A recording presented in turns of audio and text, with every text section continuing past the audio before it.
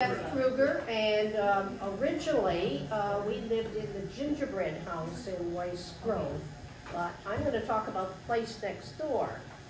So, Ferdinand Green had something on his mind as he sipped his coffee and leafed through the Schenectady Gazette that Saturday, July 28 morning in 1923. President Harding had just returned from Alaska, he read. The New York State Attorney General had issued subpoenas in the pricing investigation of independent ice dealers.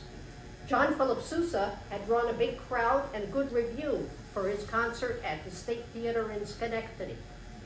And he also was taking a look at the various ads, and he made a note to tell the family that all wool bathing suits were on sale, starting at $5.95, and swim caps were 25 cents at the Wallace department store.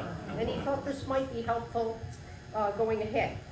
But as he read the newspaper, he also made a decision. He decided to go ahead with his plan. So on Monday, he bought a lot at Galway Lake, or Amsterdam Reservoir, as some folks called it, for $100 from Sam Weiss. He put $25 down with an agreement to make 3 more payments of $25. The family had been vacationing at the various area lakes, and he thought it was time to have a place of their own. It'd be good, he thought, for his wife Libby to get out of the city, and their 3 sons, aged 19, 15, and 8, and their 10-year-old daughter.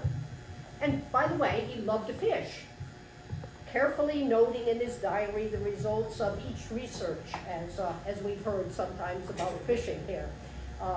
Back in those days, getting a lot at Galway Lake then required extensive lot cleaning, tree and stump removal to get a view of the lake and a place to build a camp. They did it all themselves. So now they've got their place, and it turned out to be a good move. 2 years later, they added 2 bedrooms, and he noted in his diary the cost of the lumber that he had purchased for this.